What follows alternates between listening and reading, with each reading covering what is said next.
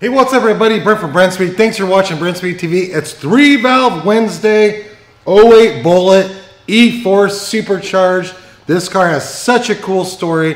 I'm not going to tell you the whole thing, but don't worry. If you stick around to the end, I'll put a link to a video that we filmed of this car being given away from his kids to their dad. Yes, this car was built here at Brenspeed for their dad. Awesome dude. We got to meet him last week. We made a video on it. If you haven't seen it, I'll put that link at the end so you can watch more about it. But they wanted to take care of him.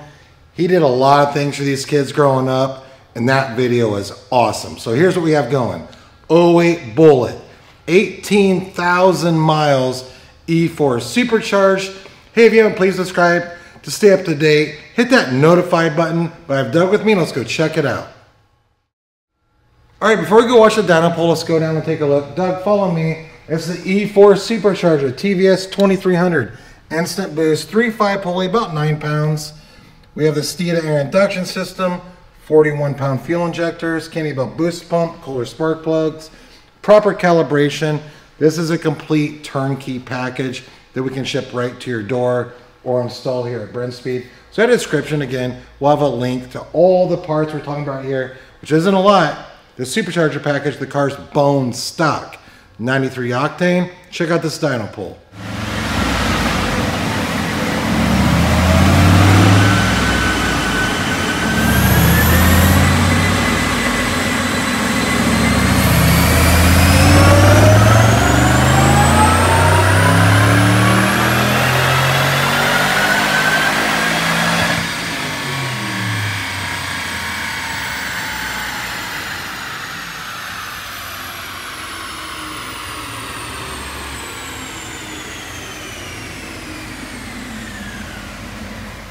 All right, I want to show you these numbers, and we did a before and after on this car, and it's pretty amazing. You look at this graph to see the difference.